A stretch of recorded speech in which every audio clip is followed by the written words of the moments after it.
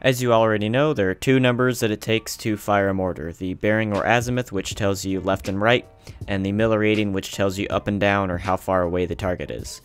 There are currently in-game mechanics to find these numbers. If you have an SL available, they can place a marker, then you can get the bearing and then the range on that, and you can use the chart on the mortar.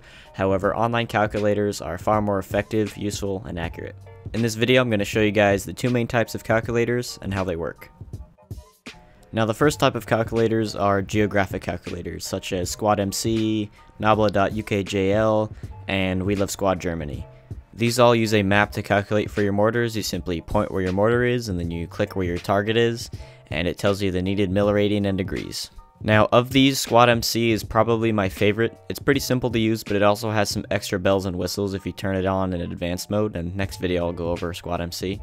Now, I stumbled upon nabla.ukjl on Reddit when someone mentioned it to me, and I think it was the guy who made the calculator, so I don't know if it's that popular, but it works pretty well. I used it for a long time. It's very simple, and it's not as aesthetically pleasing, but like I said, it gets the job done. We Love Squad Germany's calculator is pretty damn good. They have a lot of different features on it, and it automatically corrects for height just like the other ones.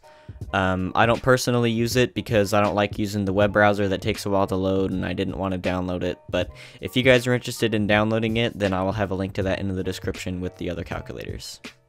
Now, the second type of calculator is numeric, such as SquadCalc or the Android app that a lot of people have been using. These work off of numbers that you type into them, and that's how they give you the miller rating and degrees to your target. These work just as well as the geographic calculators. However, I found that you are more prone to making errors with them because you can't visually see what you're calculating. So I don't prefer these, to be honest, but you guys might like them more, and I'll have links in the description for these. Now, I've mentioned lots of calculators in this video, and I'll provide links to all of them like I mentioned before.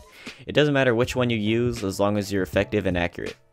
For the next video, I chose to go over SquadMC because it's my personal favorite, but feel free to use whatever you prefer, and I'll see you guys in the next one.